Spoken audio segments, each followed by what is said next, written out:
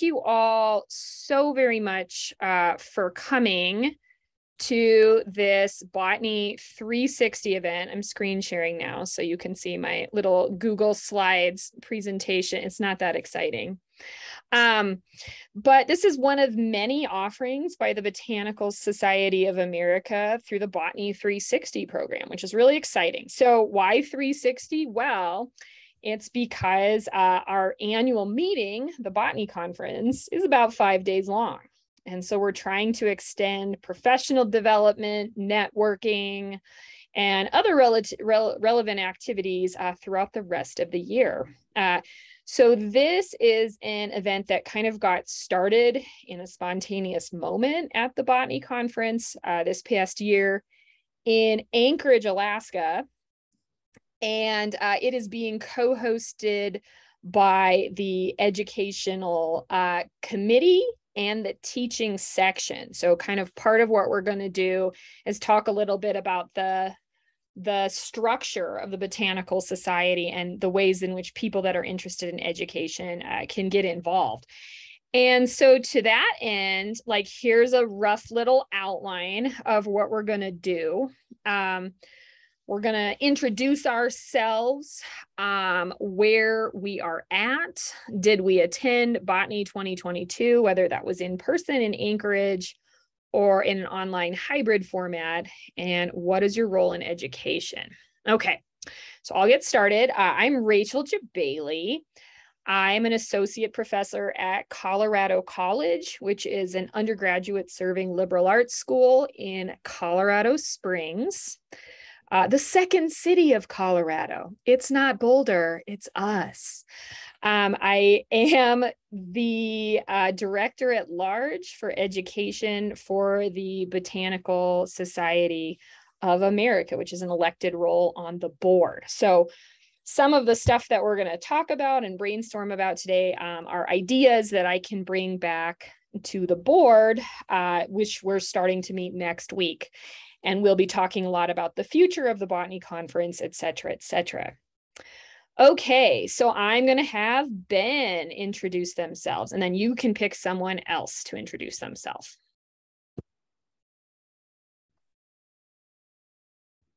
Working on it. Okay, here I am. Hi, I'm Ben Montgomery. I am here as, I guess now, chair of the teaching section, which is easy to confuse with the education, let me get this right, education committee and the teaching section.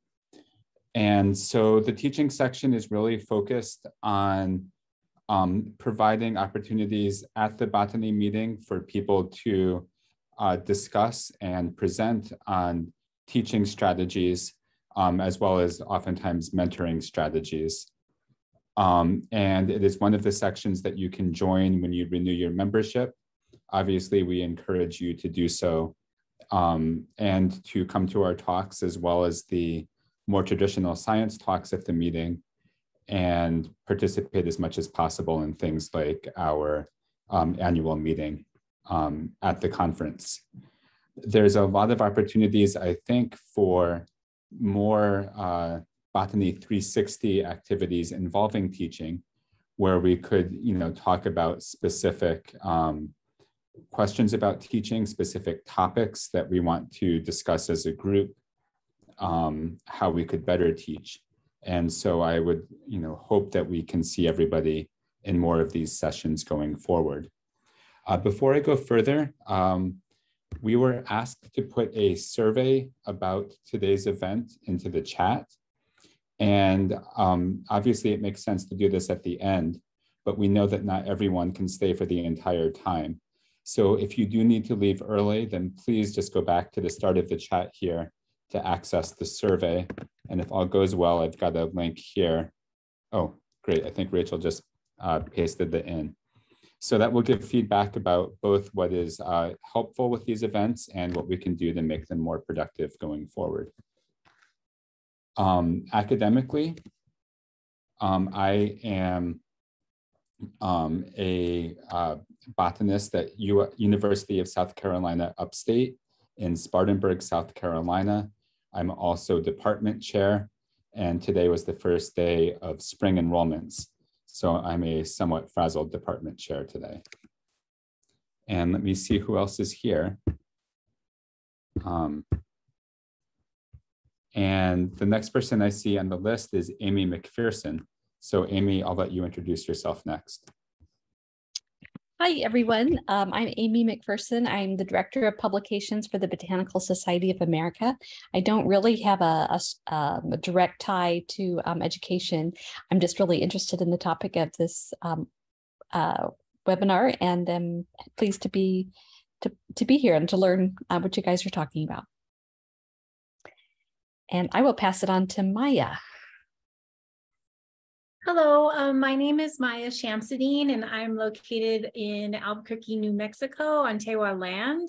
I did attend Botany 2022 in Alaska, and I'm currently on fellowship, but I was a graduate teaching assistant, and I'm here because I used the one of the botany posters from my first botany conference in my class, but I don't know how to integrate anything else. So that's what I'm here to figure out today, is thinking about how can we use some of the cool materials or just like what we learn at botany in the classroom. And then I will pick Bob. Hi, everybody. I'm Bob Noyd. I can't seem to get my camera to work today. It was not an easy catch on. Can everybody hear me? Okay, good. At least my mic is working.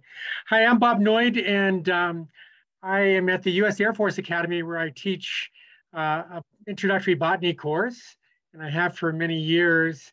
And I'm also working with Ben as on the teaching section BSA, and we kind of joined forces a little bit this summer when we were elected to the slate. So I'm excited about that.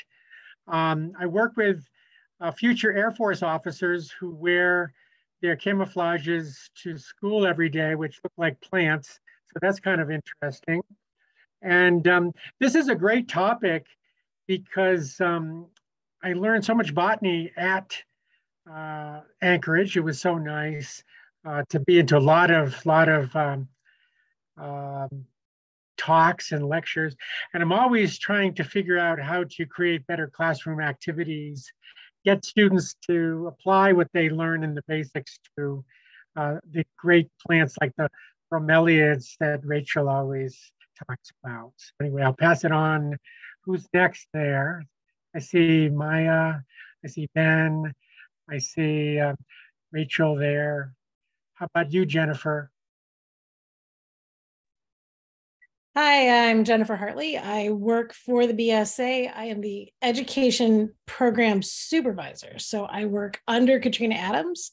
My primary role is to run and oversee the planting science platform and keep those wheels turning every session. I was at Botany Conference. It was my first conference, so that was exciting. But it was my first one, so I can't say how I think it differs, aside from just I really enjoyed it very much. I will throw it to Brooke.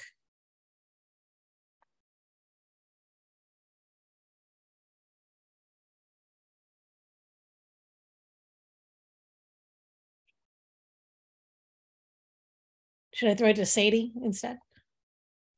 Sure. Hi, I'm Sadie, and let's see, I'm in Bothell, Washington, so just north of Seattle, north of Lake Washington, and this is the land of the Coast Salish peoples, and I teach at a community college. So I teach at Cascadia College, which is a community college. So this is like first 2 years. I was actually, the first botany conference I attended was this past summer. So I was part of the Inclusive Teaching Initiative. So that was really very cool. Yeah, it was super cool. And so while I've incorporated like one small thing into my courses, I'm looking, similar to Maya, I'm really looking to incorporate more. So that is why I am here today. So I will pass it on to Adam. Hi, everyone. Sorry, I'm a couple minutes late. Let's see. So I'm Adam Schneider. I am currently at the University of Wisconsin in La Crosse, one of the regional PUIs for the UW system. I did not attend botany this year. I was really looking forward to, but I actually changed jobs. And so I was busy with a move and other stuff that kept me from getting married. That happened also right when the conference was meeting. So I couldn't do that this year.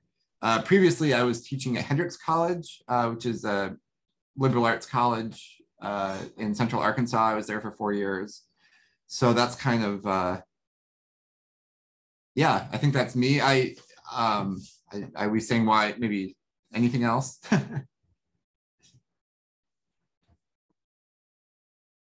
I guess I'll just say I'm also excited to kind of see to join this webinar, because I've frequently thought about, especially during when everything was online with COVID, how useful it might be to pull some of this into my classes, especially being at a small liberal arts college where students maybe have less likelihood to get exposure to all the different facets of plant biology, but have never, yeah, I'm always looking for new ideas on how to do that. And so I'm excited to be here. Awesome. Brooke, are you here? That's all right. Oh wait, yep, that's all good. Okay, so Brooke is paying attention, but okay, well, thank you all so much for coming. I'm really appreciative of so many people who are involved with various PUIs. When we talk about in topic 2, kind of the BSA structure, we can talk a little bit about the PUI section of the Botanical Society of America. Okay, but to keep on time, I think we'll start on kind of our first topic. Okay, so the idea of all of this, and I think you all are ready for this moment, right, is that there's so much amazing content that we all produced for our now hybrid conferences. So prior to COVID, right, the Botany conference, as were most conferences, were very ephemeral. Like if you were not in the room at the talk, that was your one shot to see it. Now, for the past couple years, right, we have had talks have to be recorded. Well, I guess one time we've had one botany conference where you could be in person, but we also had recorded content available, and then several years of recorded content. And that was required. That if you were going to give a talk in many of the traditional sections, you had to record your talk ahead of time. So you have access to the abstract, which we always had in the past, and now these recorded talks. Now these are behind a paywall, kind of, in that the only people that can access them, right, registered for the conference, and it's hosted by Pathables for 1 year. And then the content is gone. Now, when I look at our BSA YouTube channel in 2019, which was the last conference before COVID in person, we had recordings of people giving talks, including one of me, which I totally forgot about. And then I refound it today, and that was kind of weird. And I think, there's an interest in what can we do moving forward to make some of this content available for different reasons, right? So we're going to kind of explore our interests as educators, and especially educators in November who might be real tired of providing content and would like maybe some help from our colleagues at providing new, exciting ideas, lessons, etc. Okay. So for this first section, we're going to consider sort of your standard 13 to 15 minute research talks, whether those were in colloquia or symposia or any of the various other usual sections. And I had this idea, and like, we're kind of at the size that breakout rooms might make sense. We might decide that we only like a couple of these topics, but here's 4 ideas. And I thought we would go into breakout rooms and you could kind of craft like a template little lesson plan, maybe aimed at undergrads. Maybe like intro level students might be like a real similar kind of mind frame there, with these kind of 4 different ideas. So the first one would be using a talk to shape a literature review or library resource session. The second one would be using a talk to explore the scientific method. The third one would be critiquing the science communication of a talk. And then the fourth one would be using a talk to explore kind of the development of ideas of a research group, particularly maybe rooted in their past publications, their website, whatever. So those are just the 4 topics I came up with. And the thought was that, you know, you could go into a breakout room for like 15 minutes. And then in this little PowerPoint, which I'll give you a link to, we could just kind of record.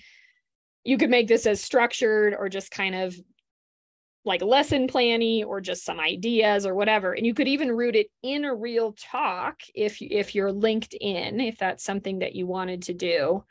Then we'd share, and then you could switch topics. Does that seem okay? You want to give me a little emoji love or thumb? Okay, cool. So, and if nobody picks a topic, I'm going to just kind of, you know, that's fine. And we can, maybe someone would pick it the second time or whatever. Okay, so you all see the numbers of the talks? Okay, I am going to, first of all, here's the link to the Google slide. We all love a random Google link. There's so many, right? And I'm going to open up the 4 breakout rooms. And you can choose. And they are open now. So go have fun. If you're alone, that's sad. Give it a second and then maybe go somewhere else. Okay, go have fun.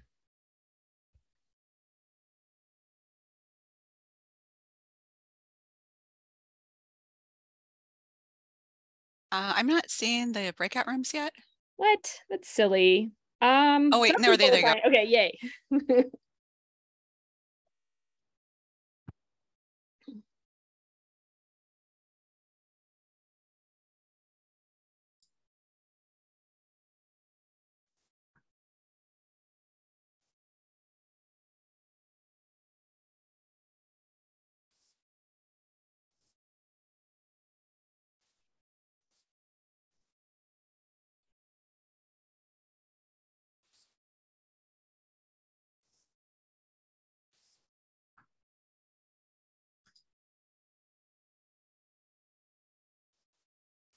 There's so far a lot of love for rooms 1 and 2, less so for 3, and no love for 4.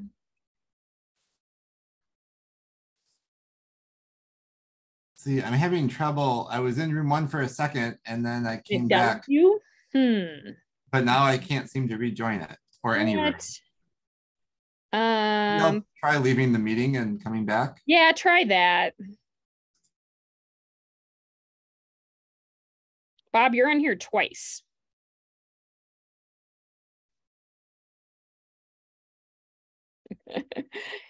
Now I see you. And I can't hear you. Sadie, I can't hear you. Zoom freak out time. Yeah, no one was in room 3. I don't. Ben's there now. Oh, is he? I'll go back. Perfect. Yeah. Oh my goodness. Now room 1 died. This is hilarious. This I don't know what's super going funny. People are moving. Oh my God. Oh God. Everybody's in one breakout room. I have no idea what's happening here. What size groups do you want? Like 3 I just want people to go what interests them. So Oh my gosh. You want to go to room 3?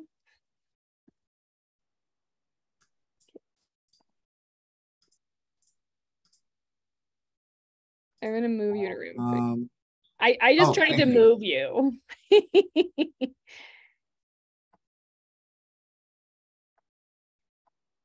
Okay.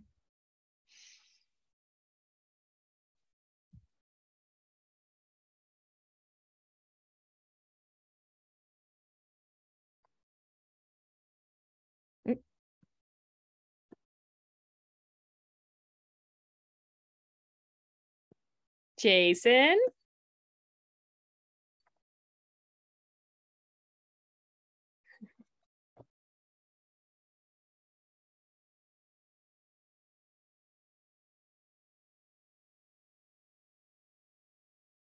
Hello.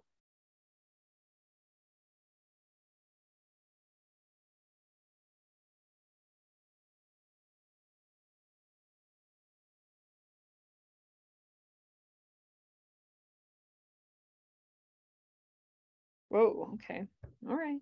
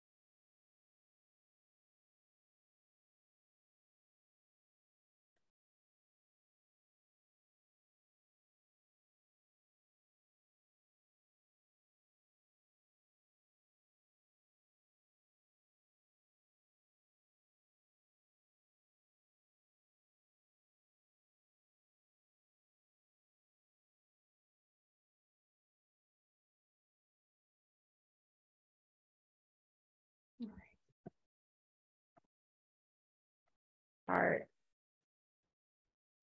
Oh. Hi, sorry, that made it all weird.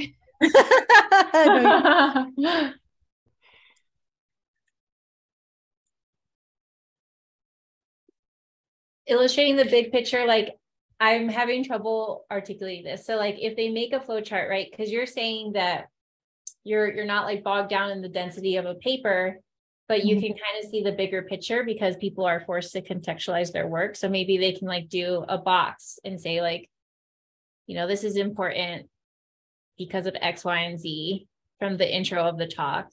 These are the questions. This is how they approach those questions, and this is the result. Is kind of what I'm trying to write, but well, and they also just, it makes a better exemplar for kids that are not familiar with the method already, that don't have background in it at all. Because if they were just reading the paper, like the narrative of how did we decide that this is what we wanted to study? Why was this even remotely interesting to you in the first place? Kind of can be lost, you know? And so I think whether there's an activity associated with it or not, being able to hear them talk about it helps a lot. Like it helps make it relatable. And then they can see like, oh, okay, so you're not just like pulling these weird concepts out of the air and then does, you know, or somebody's not just handing you an assignment and saying, research this way. Right. There's actually like a motivation there. I will say that with the kids that I work with and have worked with for years, this kind of, you know, hearing them talk about it helps them better understand what a hypothesis is for. That is something that is terrible. You know, like part of it is the problem that we have science teachers that don't really understand what it's for either, other than that it's like the box you have to check in order for your students' projects to be ready for the science fair. So helping them to kind of get to that, I think, is also a big reason why this could be helpful.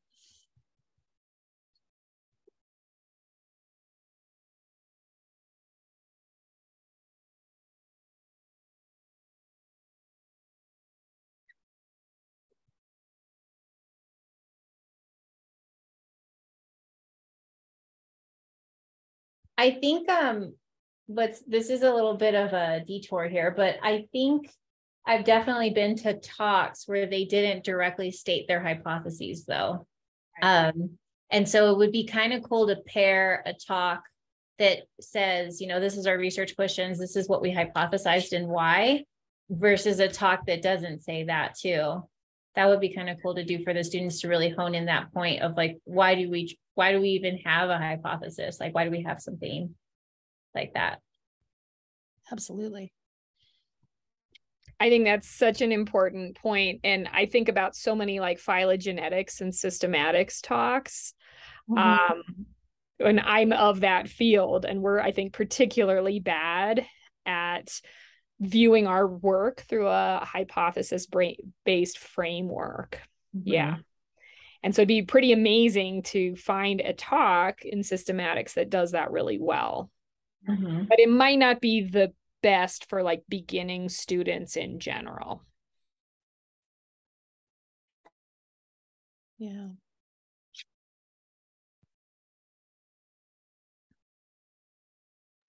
I'm going to go visit the other breakout room. Okay. So Brooke said talks. And Sorry to make it weird. And so I love this idea of just showing them a talk and saying like, okay, what did the speaker do well at? What are their growth points, which is similar to what we would do, so that they have just an idea of what a talk could even look like. You know, what struck me, Adam, is when I go to the botanical conference talks, is how do they measure that? How do they quantify pollination visits, or what do they do? And they take, you know, leaf area or something to that effect. I guess one thing that's really lacking from my intro course is this idea that scientists go out and measure things, and that's true for botanists. So they have a question and then they go out and measure it. And I wonder if we could just, for me anyway, hone in on that one piece of what the talk is, kind of the characteristic of the talk, that, you know, like inbreeding depression. How do they measure that? And well, the number of ovules, the fruits, et cetera, that really takes my course from just giving them information that's already been discovered to how did they discover that? I like that.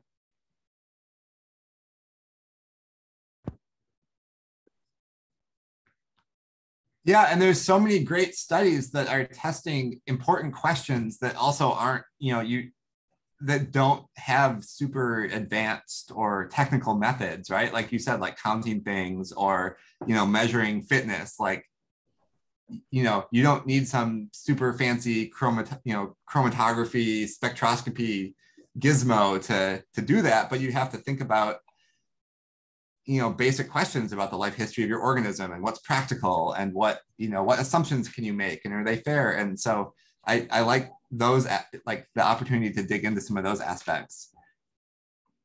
And that sometimes you'll get people including in their talks, like pictures of their field site or things like that don't make it into the papers. Yeah, I like that.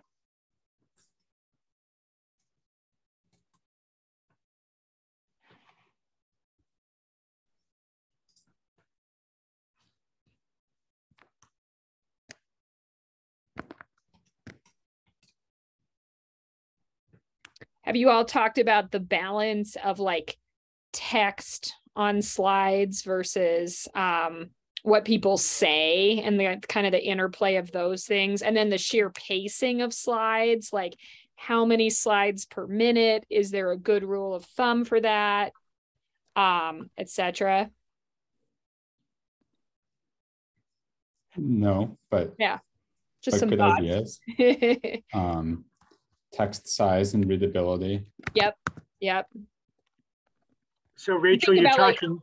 Oh, go ahead. The present. Oh, so Rachel, you're just talking about the presentation dynamics, the ability to communicate, the the overload that people put on slides, and looking at good examples versus perhaps less than good examples. Yep. I think that can be very useful. And then thinking critically as someone who's watching it, like what are you looking at? Are you listening to the words? Are you focusing on figures? Are you reading the text? Sometimes there's so much text that they're in conflict with each other, et cetera, et cetera. And so I think allowing the students to critique is a pretty powerful thing in and of itself. Yeah, and I would imagine that'd be a great learning activity if you're going to prepare them to do their own talk. Yeah. Yes. In fact, that would be a great pre-activity, prerequisite support material or activity. Yeah. Yeah, I think that's a great point right there. Yeah. I can even imagine sort of student meta talks about the talks, where you have a group of 4 students who critique a 15-minute talk and then give a 10-minute critique where they can sort of fast forward through to show some of the good things and some of the bad things in the talk they're critiquing. And that way, all students in the class would get to see 4 or 5 different portions of talks and intensively engage with one of them. I think that's really cool. And then we're not really thinking about content now. We're thinking about solely about communication and presentation. Yeah. It's a little hard, I think, sometimes with the talks that we have available, because sometimes there's the embedded video of the person talking and sometimes not. So it is different than if you're watching like the YouTube BSA talks of actual people giving PowerPoints from before. Whereas now it's a lot of just disembodied voices. And I'm guilty of this. That's how I did mine. I was like, I don't want to be on video. But you could also have the students think about like, what's the difference when you don't see the person talking versus it, or if you had one in which you did see the person. Yeah. And we can also, if it's important for them to see the person, we can choose that subset. Yeah. I'm going to go check in with the other room. We might do maybe 3 or 4 more minutes here, and then we'll come back together. That's sufficient. Sounds good. Cool. In class, we had a herbivory project, and there was like one group they had to have like a meeting with one of the intervention. Yeah, they're like, hey, you need to step up. But I think the talks, it's really cool when people talk, like they put people's picture and they say this part of the project is being done by this person. And so you can see that like even at like these higher levels, there's people who are, people can still work on pieces, but then still be like a group entity for the, I can see how that would be really helpful. And also just the level of accountability that like my name's going to be on that slide. I better make sure I have done, Yeah. My part of the paper turned in. Y'all are awesome. You went on to a whole other room. I appreciate that. We were going to maybe pull it all back together here in 2 minutes. Does that sound okay? Sure. Yep. Yay.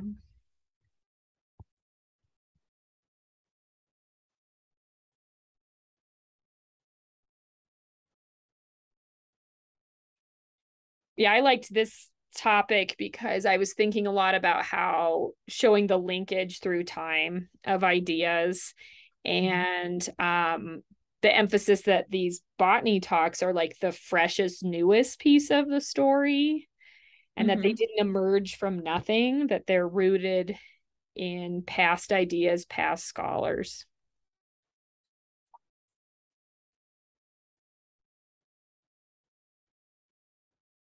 And it could be a great way to do like the literature search sorts of ideas with students. If you're thinking about library resources, it's like, okay, well, how could we find articles by this person? How often do they work with this other person, et cetera, et cetera.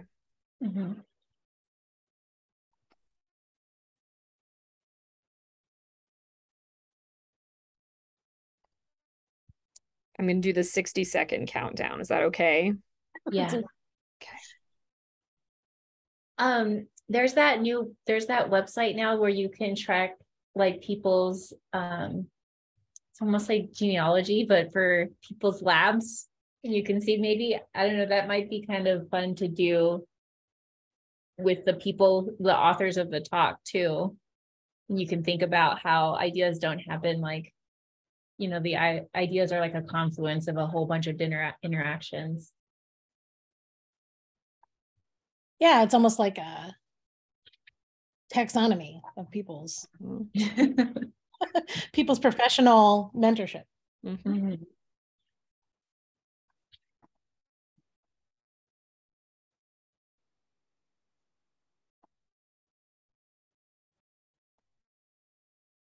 I didn't mean to leave. I hit the enter because oops. Oh well, that's okay. I was just gonna jot that down. That's fine. Yeah. What is that called? It's like that. It's like science. I know exactly what you mean. I've done it before, and I always have to like look deep into Twitter to find where it was. Is that relatively new? I heard about it. Yeah, like maybe like a year or two ago, maybe. Apparently it's very common in like physics. Like there's like posters in halls of like physics departments. They're very into that sort of thing. Oh, Katrina was talking about that. Like we used to walk every couple of days and she would talk about this idea that she was working with somebody on. I wonder if it's the same site.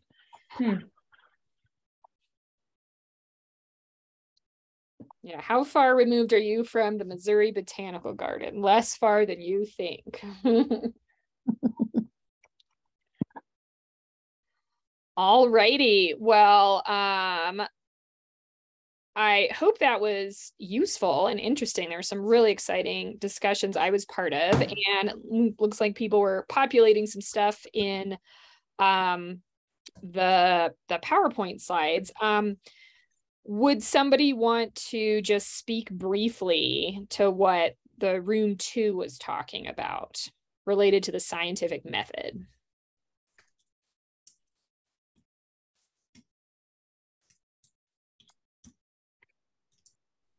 It's either you or me. You're gonna make me talk about it. we can switch off. Yeah, we talked about, it just makes a great exemplar and a more complete exemplar than even reading the paper would do, because usually in the course of a talk, people are more, they're more willing to provide this whole narrative behind what led to them exploring that particular topic or how they landed on even the method that they went on and things like that, more so than they would necessarily do in the talk. And so often in more accessible language for students that maybe aren't deep into science just yet. And then we talked about some exercises like having them make a flow chart around that and kind of trace that path from beginning to end. We also talked a lot about hypotheses for this one, because like I personally work with 6th through 12th grade. So I am well below what most of you are dealing with. But that remains this big stumbling block. Kids don't really understand it. A lot of teachers don't completely understand it. So talking about when you would need one and how they're used, seeing an actual,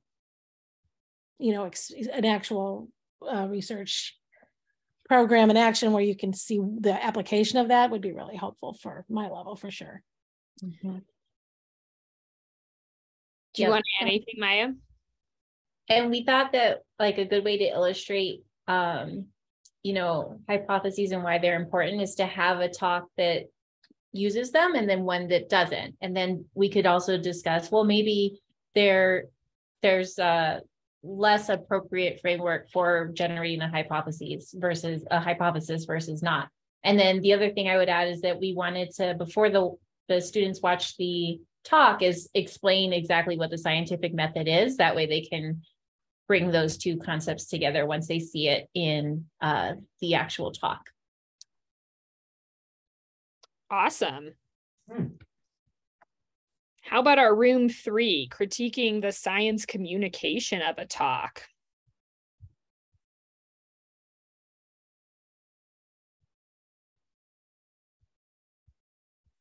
I forgot what room I was in. That was you.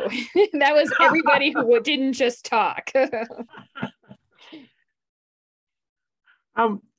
Well, I'll start it off anyway a little bit. So we were listening to Adam, who was using his talks, the recordings of talks, and pairing them with the paper. And I thought that was a fabulous idea, one I hadn't thought of.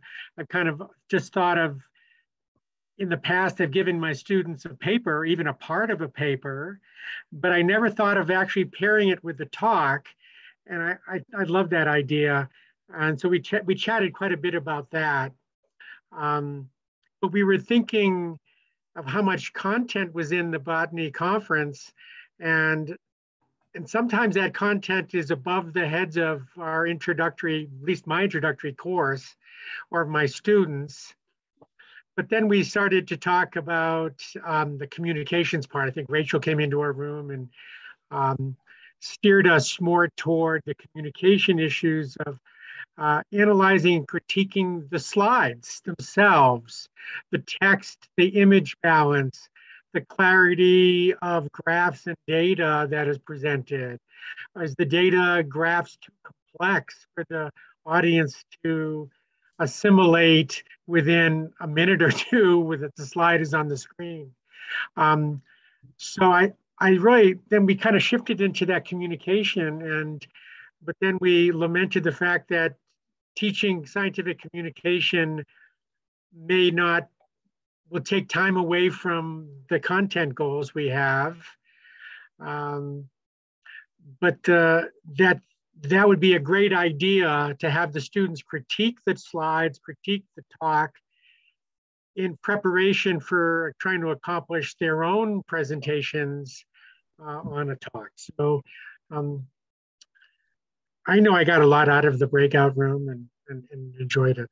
Anybody else, Ben or Adam, want to chip in?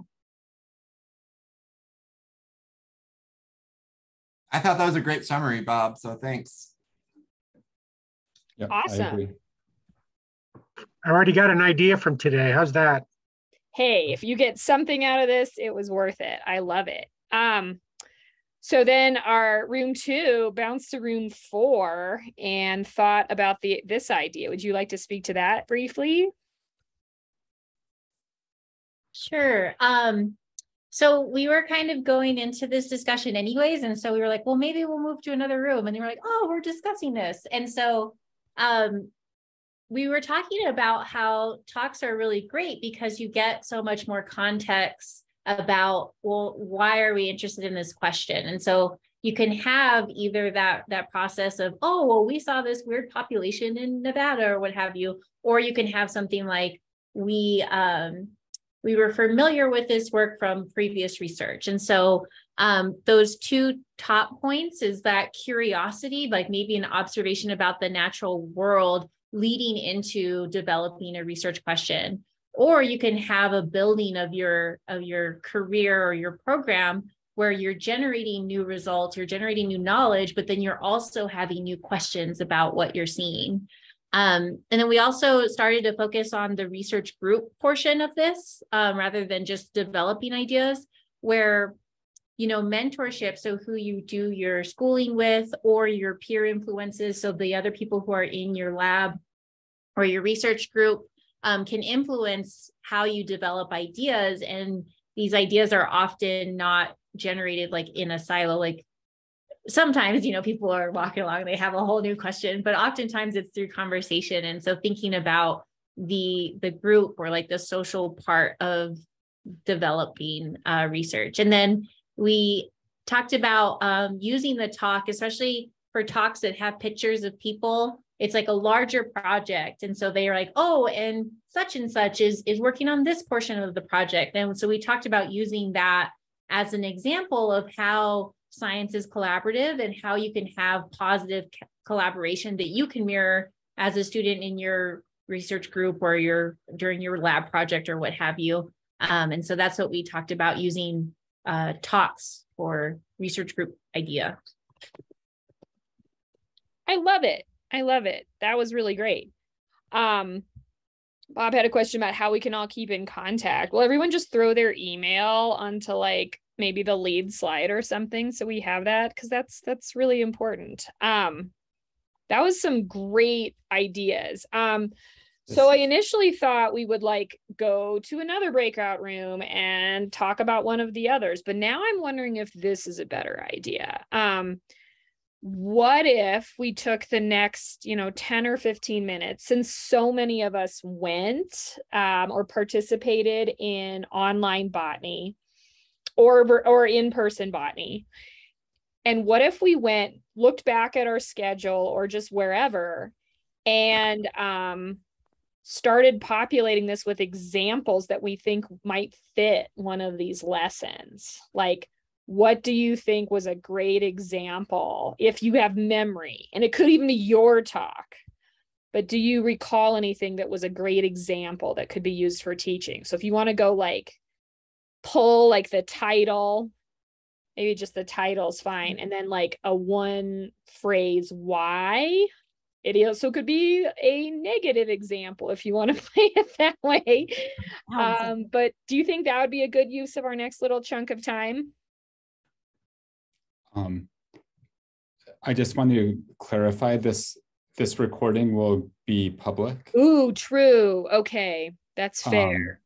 So let's go with positive examples. Does that sound good? Like talks we think were a great example of the scientific method. They spoke clearly to hypotheses, something like that.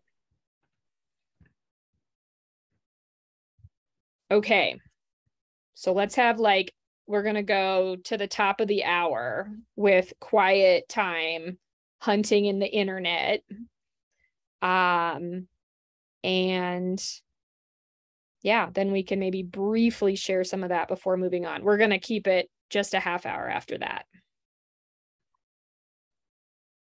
Sorry, to clarify, these are botany talks or just general or any botany talks? Or... Yeah. So like in theory, you're one step closer to actually being able to implement this. Rachel? Yeah. Can I make a suggestion? Yes, please. When we actually get to the implementation part, I think there's some topics that you have on the outline about some of the challenges in implementing. And so we can find examples here, but they're not necessarily ones that we would have permission to use. What do you mean? Well, it's like some of the questions are, what kind of consent do we need from the person being recorded to use this outside? What are the legal constraints on posting the talks from Pathable to YouTube? Right. And I don't think we're considering doing that at all this year. I'm hoping for this topic 3 that we think about like, what recommendations can we give to BSA as we think about Botany 2023, and maybe moving more to YouTube, but also thinking about right now, like what consent did these people give, et cetera, et cetera. So like right now you can just kind of put some names down, but like, yeah, we're not saying go ahead and do exactly whatever it is you want to do, because then, yeah, you're right, we should come back and talk about consent. Okay, as long as everyone knows it's just examples for now. Yeah, good point.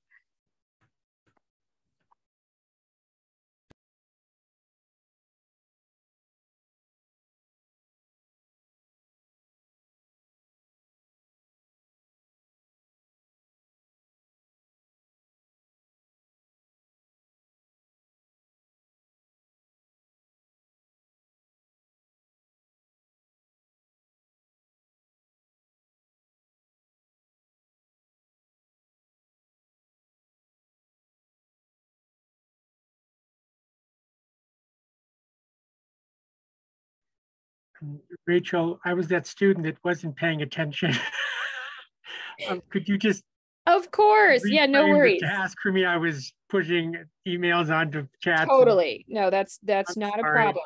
So we're going to just take until the top of the hour to go probably back into our agendas through Pathable to the meeting and maybe try and remember some talks we saw or maybe okay. things we've seen subsequently and see if any of them we think might be great for some of these kind of lesson plans that we're thinking about. Okay, great. So I can go back to my 2022. Okay. Exactly. See if you can log in and see if you remember any of them. And if you don't, it's totally fine. Okay. Thanks, Rachel. Uh-huh. Hello, by the way. Hello, Colorado Springs. I know.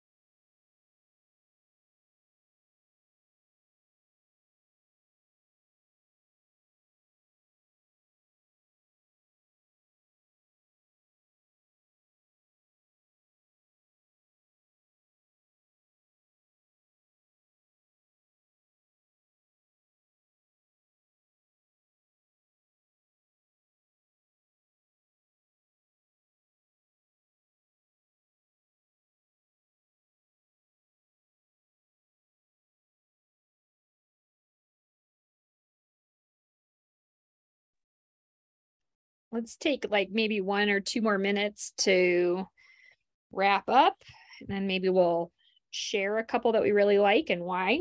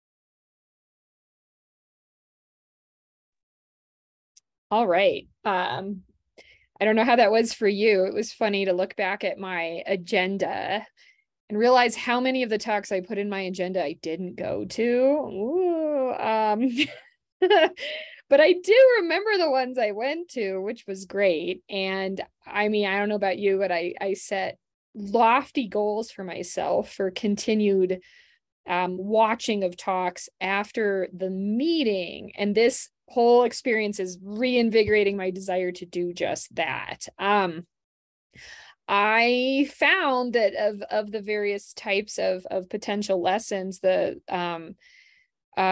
scientific communication one, there were several talks that really stood out to me. Jen Ackerfield's talk about describing new thistle species and making it how to tell a good story for the media that the media is going to pick up, I thought was particularly amazing.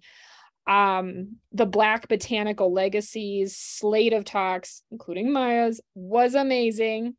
I'm particularly remembering Tanisha Williams, I think, is another masterpiece of like storytelling, strong narrative structure. Now, these aren't traditional like science talks per se, but I think this is a good reminder that there's lots of other things at the Botany conference besides standard kind of research talks. Does somebody else want to speak to one that they remembered or think might be useful in the future in this way?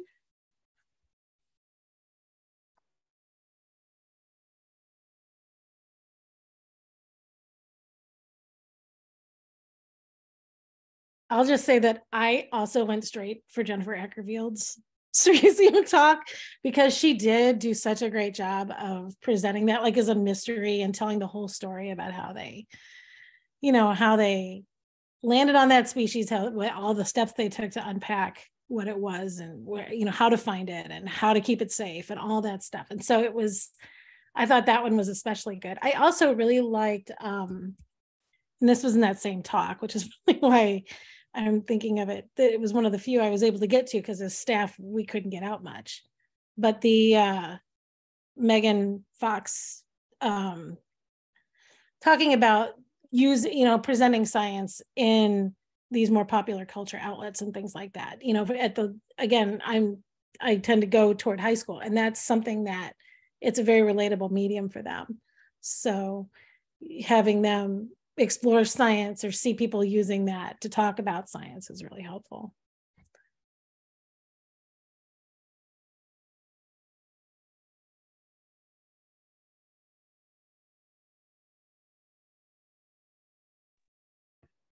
Anybody else?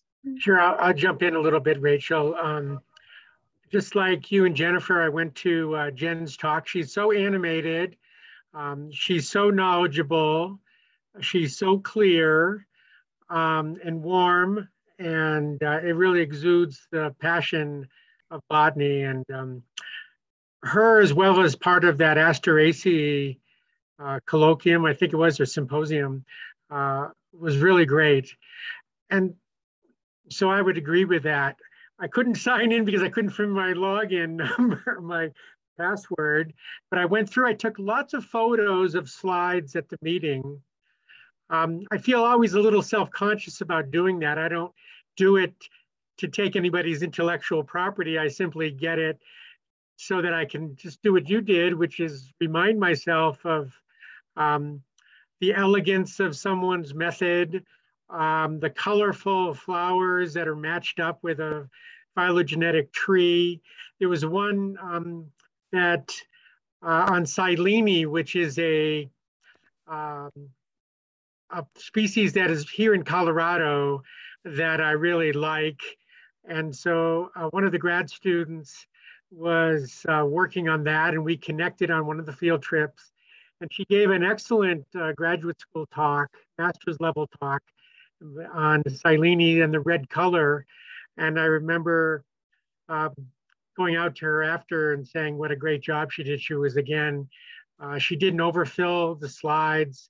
And so anyway, I just went to a lot of talks, and I took a lot of photos, and the poster sessions too were very informative. So anyway, that's kind of my contributions to that, but I have to go back and get my password to get on to my agenda. But I had probably 2 or 3 dozen slides and photos of slides. Yeah, I had similar problems getting my password. I had to reset it. The one that was saved didn't work. And I heard other people had the same problem.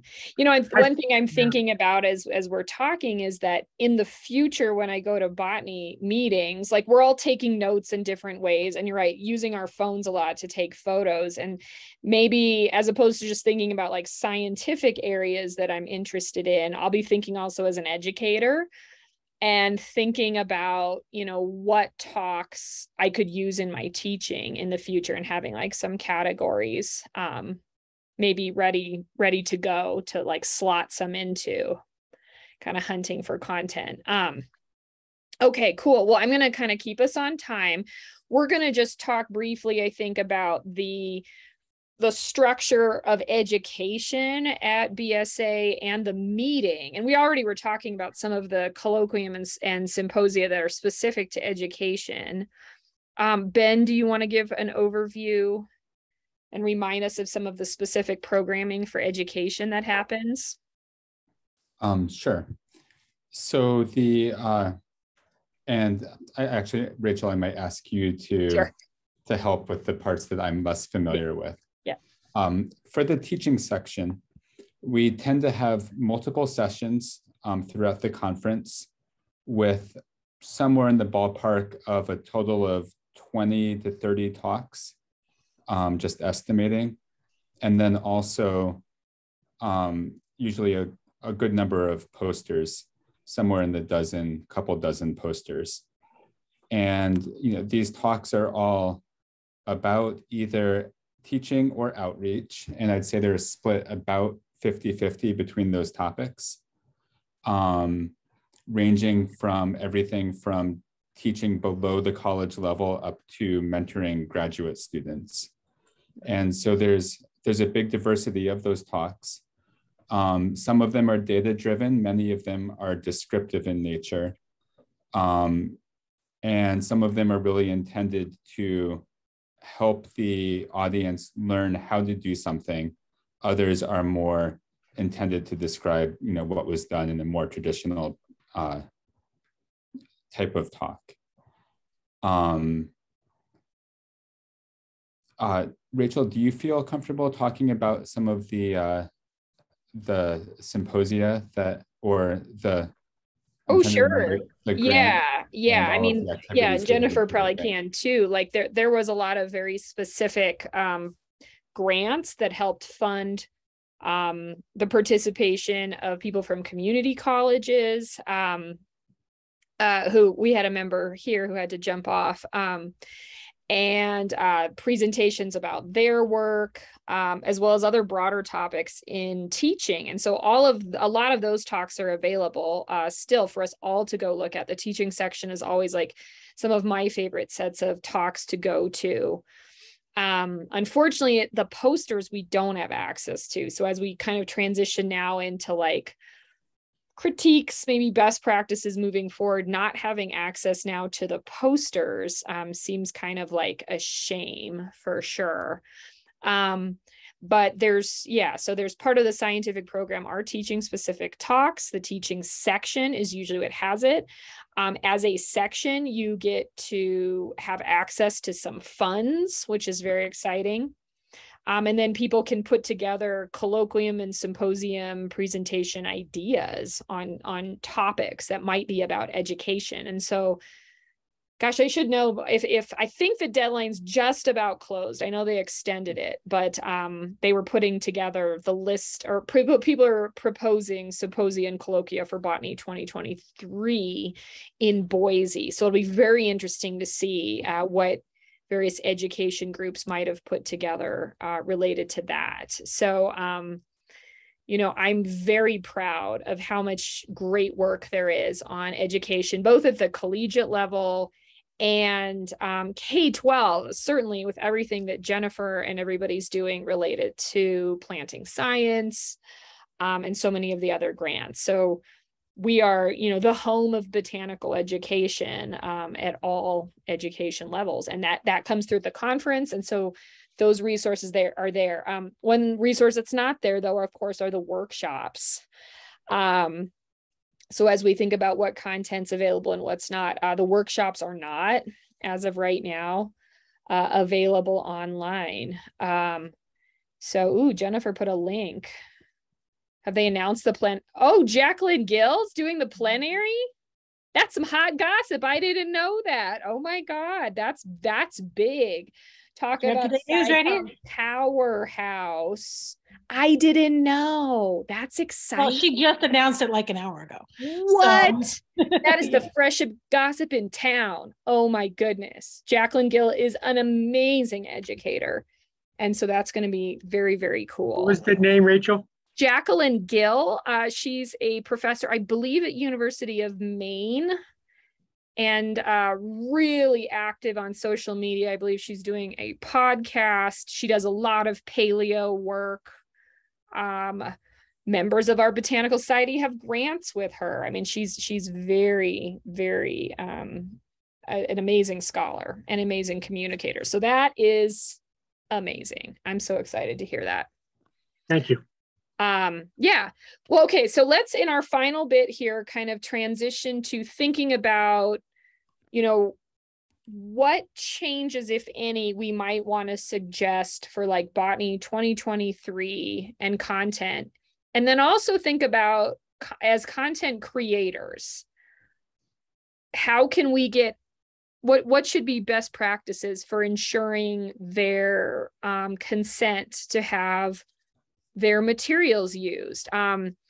So, I think about this one way. It's like, okay, I had to record a talk to participate.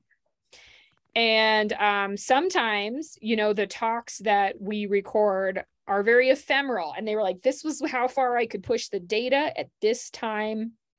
And it's not published. And as soon as it's done, it's kind of obsolete.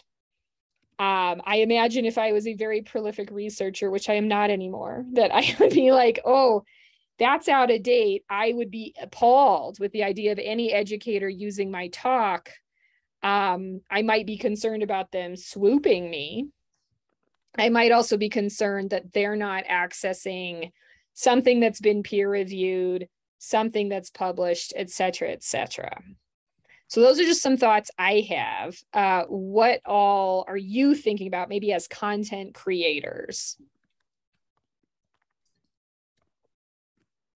Well, I'm just to follow up on what you said more than the question, Rachel, I would be curious to see if there was even something as simple as an opt-in checkbox when people are registering. Yeah. make my talk available for X, Y, or Z, Yep. How many people would just opt in, right? And Right. maybe maybe it wouldn't be a problem. Maybe a lot of people would have concerns and there would be low engagement, and then we might want to figure out why. And so, but yeah, maybe it's not an issue. Maybe people would be excited to have their talks accessible because they're already doing the work, and appreciate the opportunity to have a longer lasting platform than yeah. Absolutely. And maybe they could say, yes, and you can contact me if your class wanted to have a Zoom with me or have a discussion with me, or if your students had questions. I mean, that would be like the deepest level, maybe, right? Is to actually start a dialogue with the scientist. I love that idea. Yeah. That also spreads the word. So when you opt in like that, you are becoming a consultant to the world for your particular area. And probably the number of people that will take advantage of that will be very small, but even if it's something, that'd be terrific. Mm-hmm. I had an idea too, and I passed this by Ben a little bit. I think as botany educators, we all teach certain topics. And I was wondering if there would be some ways of having, how do you do it? How do you teach photosynthesis? How deep do you go? Do you, what are your goals for that lesson, those lessons on photosynthesis? What are the main points?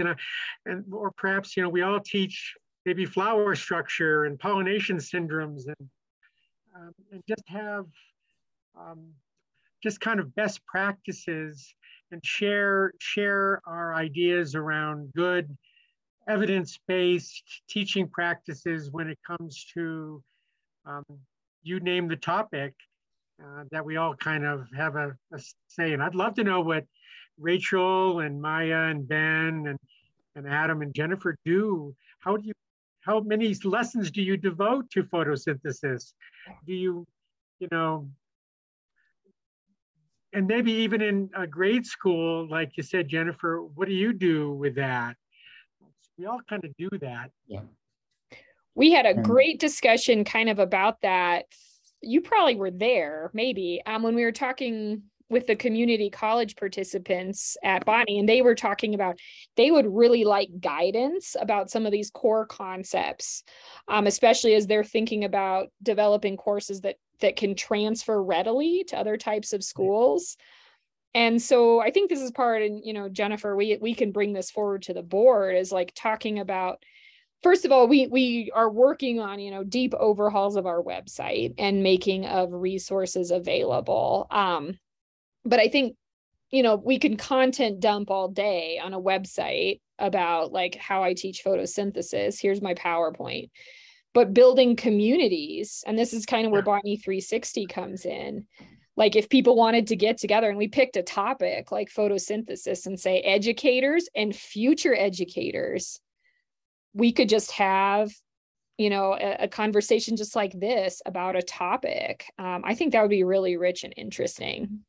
Yeah, and if we combine that with maybe one of the leading researchers on photosynthesis who could keep us really current. So is there someone who has written a review paper recently on the overall processes and what are the newest, latest things?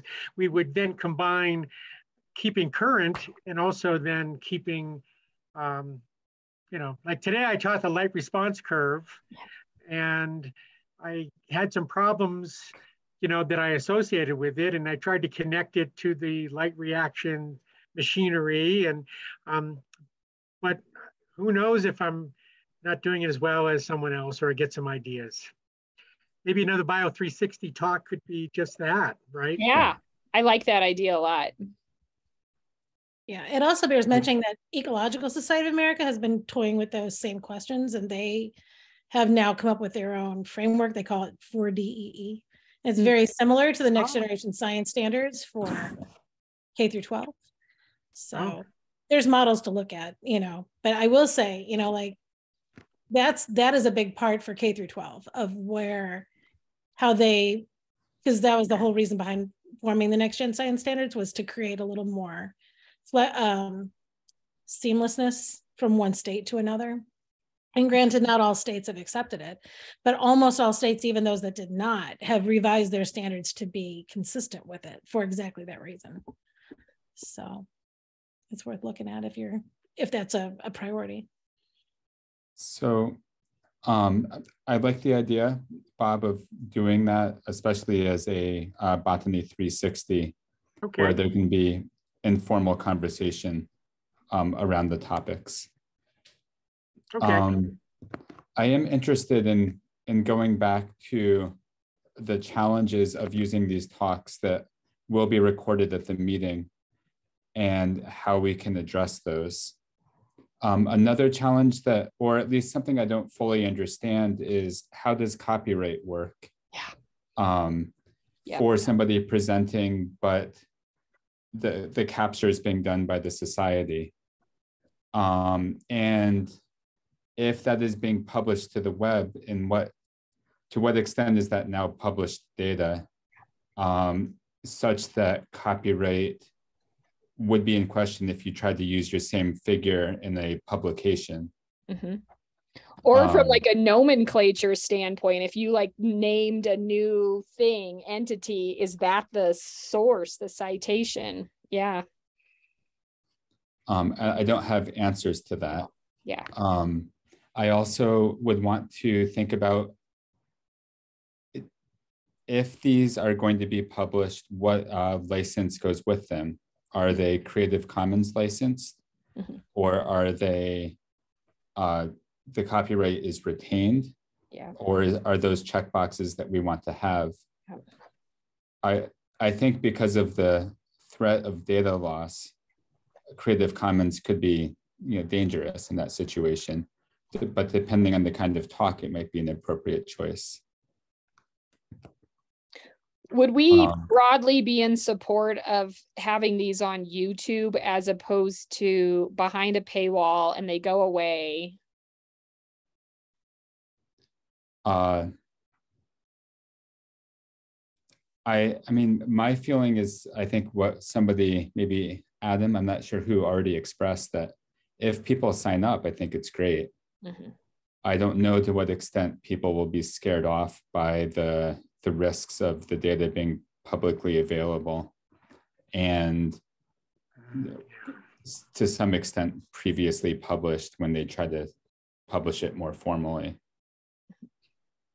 Society organizers may also have thoughts on that, just because we don't want to disincent, we don't want to make it less attractive to come to the conference and experience this stuff. Yes, that is always the issue, that like if you're not on the other side of like meeting planning, it's sometimes hard to understand. Like, it's frustrating for a lot of us to be like, why couldn't I see the posters that were at the botany meeting? They weren't digital ever. Well, the reason why is because the poster hall is where vendors are, and vendors pay a lot of money to take part in that helps our bottom line of having the meeting. The concern is if the posters were online, there's less traffic in the conference venue, disincentivizing the vendors. So I could foresee that it makes sense to have kind of an embargo on a lot of this content until the in-person conference is truly done. And including posters. I think it would be amazing if people could do like a 2 or 3 minute recorded version of a poster and have it available. However, this is a huge new like digital ask. I know our staff are particularly exhausted after a conference. I don't know if it's a sort of thing you could batch and hold and like not release it till like August 15th or something through YouTube. Well, and that may just be an organic solution too, because someone's got to do that and they're exhausted. So it's going to be a bit, you know what I mean? There's a lot of follow-up that we have to do right afterwards, and it's a lot of organizing and squaring things up. So the delay may just be inevitable. Yeah. Like, too bad, guys. We're busy. We'll get to it as soon as we can. There's also, there's also ways to have like unlisted, videos and things on YouTube, and that could be a middle ground between full public access and maybe, maybe there's, maybe we have a list of resources and that's curated based on, or access is curated based on membership, society membership, or I'm just throwing ideas out there. But if we're concerned about trying to balance open science with, protecting the viability of the organizing these conferences and the in-person value and all of these different things, I think maybe there's some opportunities there to think about. I don't think it's either or. I think there's a spectrum that we could explore. I think a challenge, though, is that almost by definition, we're going to take this work and then rebroadcast it to some new audience. And so it's not just the members who would be using it, but anybody with whom the member chooses to share it. And sometimes that's going to be digital sharing because students are online, or some students are online. And so it's going to be sort of not necessarily ephemeral.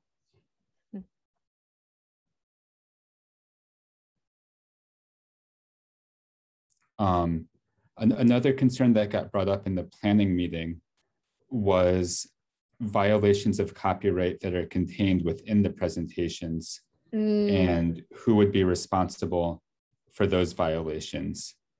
If a copyrighted image, for example, appeared in more than reasonable use in somebody's presentation, then to what extent is the Botanical Society responsible for that infringement? Yeah. And how would that be policed? I've made some notes on I made a new PowerPoint slide and I've added a few notes here. Thank you.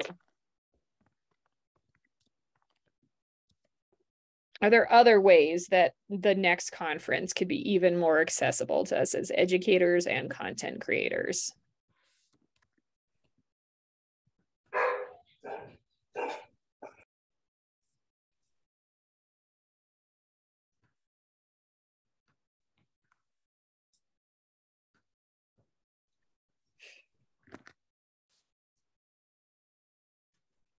I guess I'll just say it was really great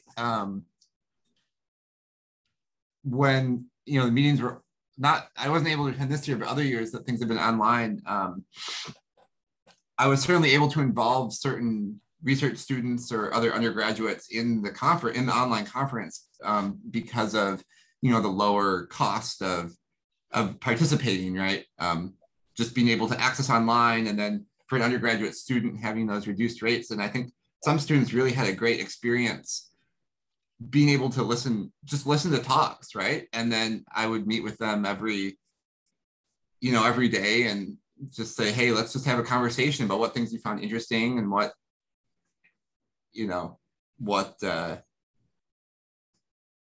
questions do you have? And we can kind of just talk about the science. And I just thought, I know I'm not unique in that, but just I want to highlight that as a really great opportunity for people who may not have the time or interest or certainly money to travel to, on-site conferences, thinking about undergrad students.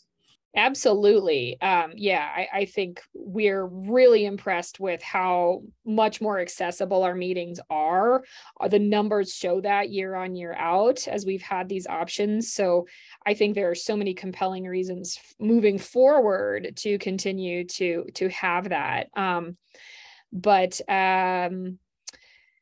My question to you, maybe Adam, is like, could you have recreated that kind of magic of like having your students explore, talking about what they were interested in, not during the physical meeting, like during the rest of the year with like a current class? Oops. Well, and that's kind of why I'm here, because I'm interested in having those experiences, but I think a lot of the limitations, right, they're tough, right, to figure out in terms of access. And, I can't, I might be able to afford to pay the conference registration for a few research students, but imagining, registering X number of students in a botany class so that they can all have access to the talks, you know, that's a little bit less feasible, especially at a, you know, resource limited institution. So anyway, I'm just really excited that there's other people who are thinking about these things, and yeah, that's kind of my perspective. Well, I agree completely. So we're at time now. I want to sincerely thank all of you so much for participating. I hope this was useful and inspiring. It's good to see you all. It's good to see our community. I love the Botany 360 sort of an idea, especially seeing my fellow Westerners here. I love it. And I will be bringing some of these notes and ideas forward to the board as we start talking. Well, it's already well on its way, and you got the hottest gossip in town. Like, yeah, Botany 2023 is well on its way. It's going to be amazing and hopefully accessible, and even more so throughout the year to all our students. So thank you for your time, and good luck in all your endeavors until we see each other again. Thank you. And thank you, Rachel, for organizing. Absolutely. And, putting this all together. Yay. Bye, guys. Bye. Take